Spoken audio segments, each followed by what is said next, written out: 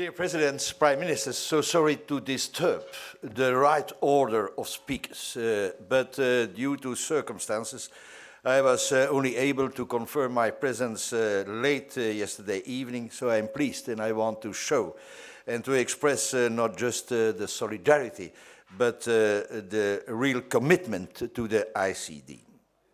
Ladies and gentlemen, as it was said before, we are living in confused times. At least we may say it in this wording. But there is more. And I want just to relate to the pre-last Eurobarometer, where only 32% of the 27,000 Europeans questioned about which is the actual state of play do have still trust in the European institutions. But on the other hand, as always in life, the glass can be half full or half empty. There are 65% of the same Europeans, they still believe in the European project. So how to close this gap? And in times of confusion, mistrust as well, one out of the questions we have to raise is which is our proudness about what was already achieved, not in static terms, but which is the kind of hope we can put forward. We are living in confused times, but is it the first time in mankind's history?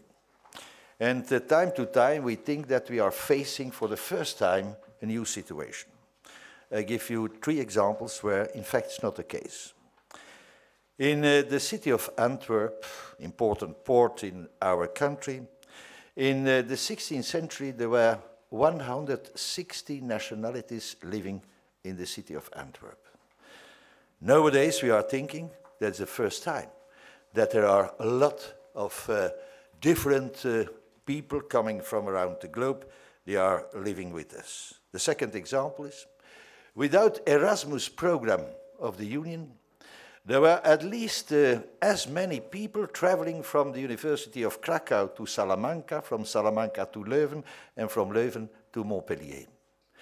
And the third point is that reminding 5 centuries ago the empire of Carlos V, it was in fact a prefiguration of the actual European Union. There was no central seat.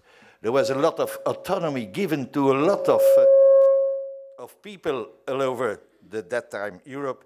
So the only point I want to stress is that, of course, we are challenging and facing new times, but there were already in previous periods also similar times. Some reflection on the global human rights issue and how to go through cultural diplomacy to the better human rights. By the way, I have not to repeat. Human rights are essential, but only 1 out of the 3 pillars of our values. Democracy, as a matter of fact, is a collective right. Human rights are inalienable individual rights. Whatever the state of play of democracy may be, human rights are individual rights. But I say it in this wording that as well, democracy and human rights, they have to be enshrined based on the rule of law. Because without the rule of law implementing in each of our countries, I think that we will fail to go for, may I say, an enhanced or improved human rights approach. By the way, it is surprising, overlooking history, that only from 94, 64, 74, for the first time the concept of human rights was bringing forward. Nor the French Revolution, nor the Enlightenment, nor any religion was before, in fact, focusing on the people in terms of human rights. And we have always to go for and to look to the essentials. And the 3 principles, we have to remind it, on the rule of law are, in fact, our governance has to be based on law, not on regulation, but on a reference clear for every people. Secondly, when there are some disputes, we have to have an independent and neutral judiciary. And thirdly, in fact, the human rights are to be based on clear legal binding text. No confusion, no arbitrarian approach.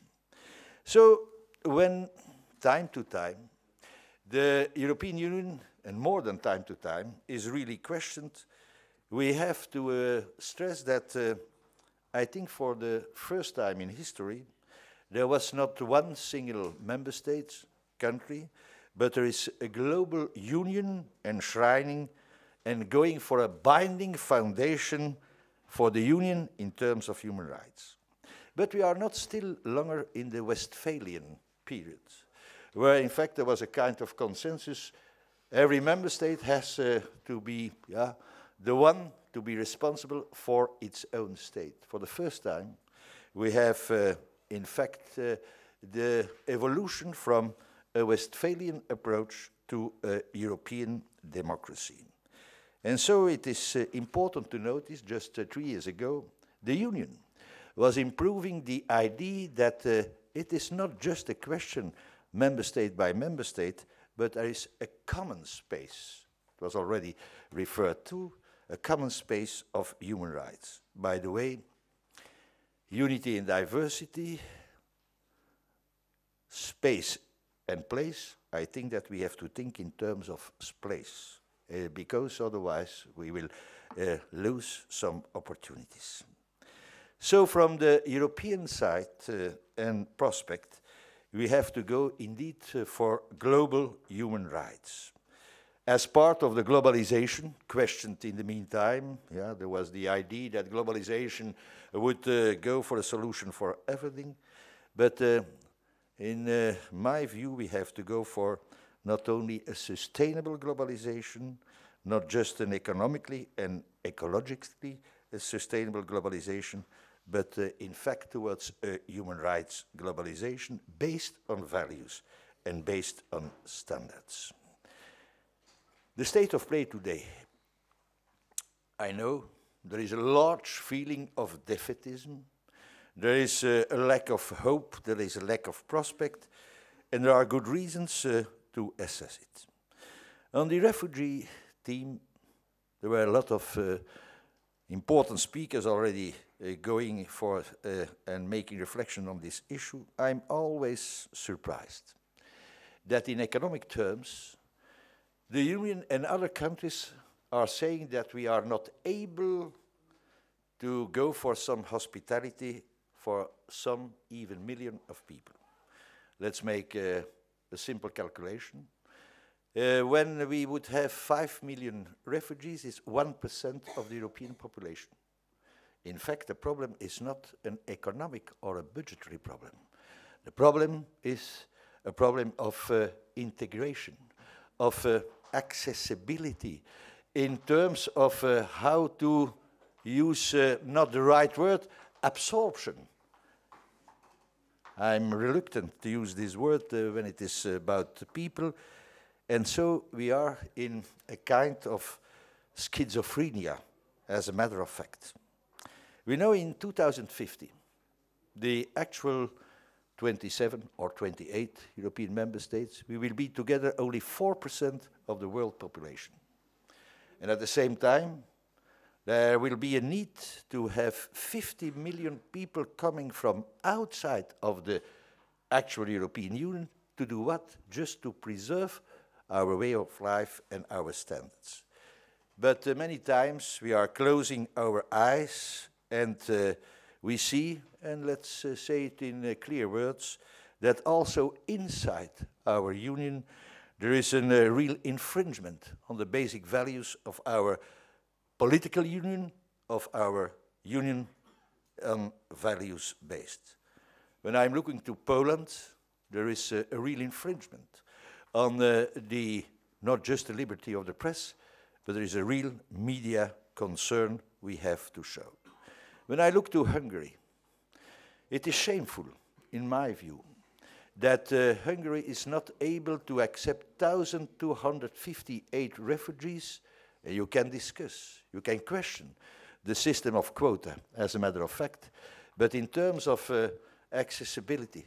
And just in hospitality that we have to stress it. Further on, looking to Turkey, I was for years rapporteur for the Council of Europe to Turkey, and there were a lot of achievements, the 7 or 8 reform packages for Turkey, but in the meantime, I think that there are to be more than simple concerns. All economic players in Europe and also outside of Europe are going rightly to Iran. But we have to assess that in the last period there were 3,000 executions, and for most of young people and also of women. And as a matter of fact, closing our eyes to what happened in Syria, I think that this is the real assessment how we are dealing with the human rights issue and global human rights. So the question is to know, in a positive prospect, how to promote by cultural diplomacy not just the protection of human rights, but the human rights issue as a dynamic process. And in my view, it cannot be only achieved by institutional means. Certainly not only at central level of Europe, central level of nation states, member states, so we have to do it from the ground floor. It has to be also contribution of the local people, because they are the first to be confronted with the issue. But on the other hand, it would be an illusion to think that only institutions can achieve. And for this good reason, in terms of achievements and how to use cultural diplomacy, I think that all actors in our society are to be involved. And these are, in fact, the 2 dimensions of subsidiarity. The institutional one, where the local, the regional, the state, the European, the world one, they have to go in a functional coalition to try to go for some solutions. But the horizontal dimension of subsidiarity is the one where we are giving trust, a place and responsibility to our actors in our society. So it is, I think, fair business to also involve our economic entrepreneurs. And of course, we are searching for wider and larger markets, but there is not any contradiction to raise the point that we have to question ourselves. It is not forbidden to question, not to judge each other, but to question each other on the implementation of the human rights. There is, of course, the important, may I say, responsibility of the cultural actors. The cultural actors, the artists, the sports people, the humanitarian organization, the students, the networks, the academia, the NGOs, and, by the way, often city diplomacy can be part for, in fact, the achievements on the larger cultural diplomacy as well. And as important it may be, I think that education to dialogue and education to intercultural dialogue is very important. One word, lastly, about the place of the media. There was already made reference before towards the media. We are facing a total new situation. You know that some decades ago, even 20 years ago, it was one too many. And in fact, the citizens were just the recipients, the receivers of the message, of the information. But nowadays, the citizens, the people, are in fact not just the receptors of information, but they became the producer of information.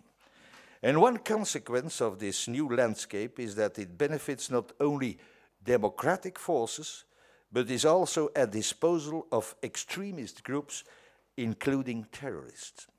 The current terrorist situation couldn't be possible without the access and misuses of new communication technologies. The same can be said from populist forces. Without the access to the net, they could find more difficulties to propagate their narrative. So I want to make clear that in terms also of human rights, in terms of the basic values, the media and certainly public broadcasters have to play an important role. They have different roles. They have the information function, the civic forum function, the community function, the accountability function. And the idea of journalism as a fourth estate, as power keeping the other powers in checks and balance, remains essential for all broadcasters. We may speak about a kind of watchdog role. So, and then, of course, the new online environment and generally the social media are provoking us to deal with the matter of the integrity of the information. I give you just one example. During the election campaign in the United States, there were 900,000 messages confirming that Pope Franciscus was sustaining candidate Trump. There were only 300,000 who were denying it. So when you make the balance, there were more than 2/3. They were really convinced that there was, in fact, a sustainment from that side. I want just to give this example, to say that in the new era we are in, and in terms of democracy, in terms of citizens' empowerment, citizens' education and information, we have to focus fully on the truth information, and the integrity of information.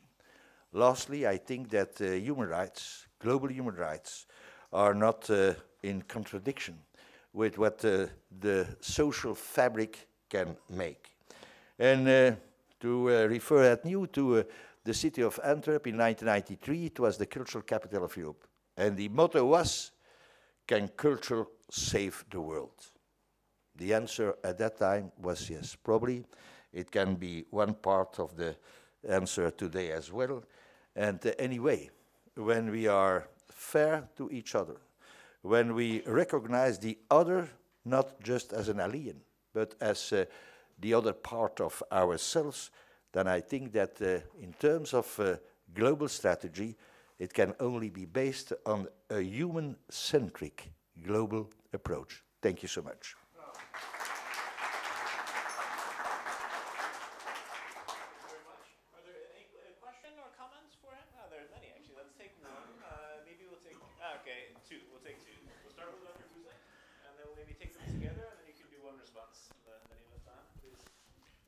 Thank you very much for mentioning the role of the medias.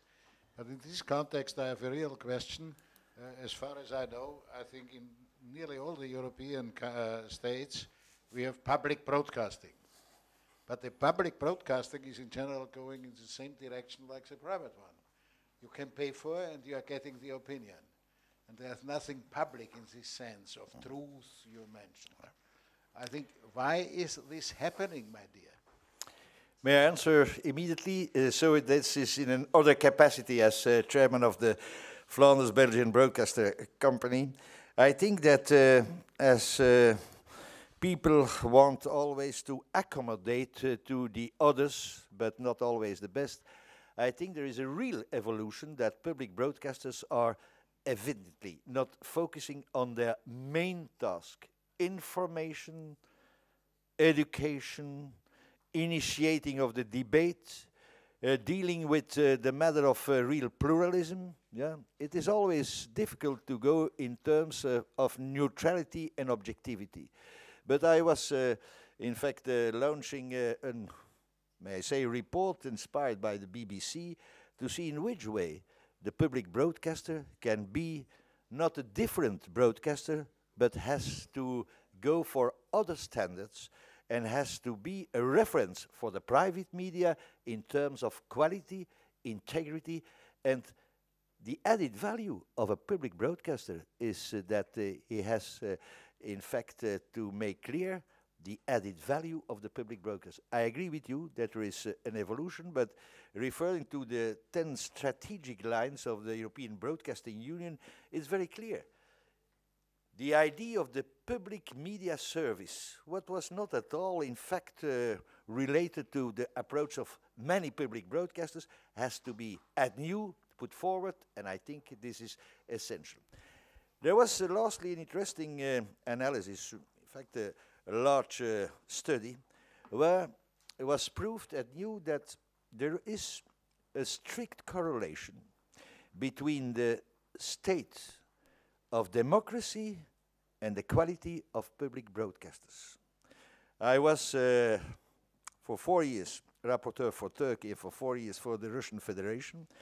And I can only say that for me it was important to assess on behalf of the Council of Europe that when you don't have real, qualitative, integrity-oriented public broadcasters, I will not say that it will be an impediment for democracy, but there is a strict correlation between.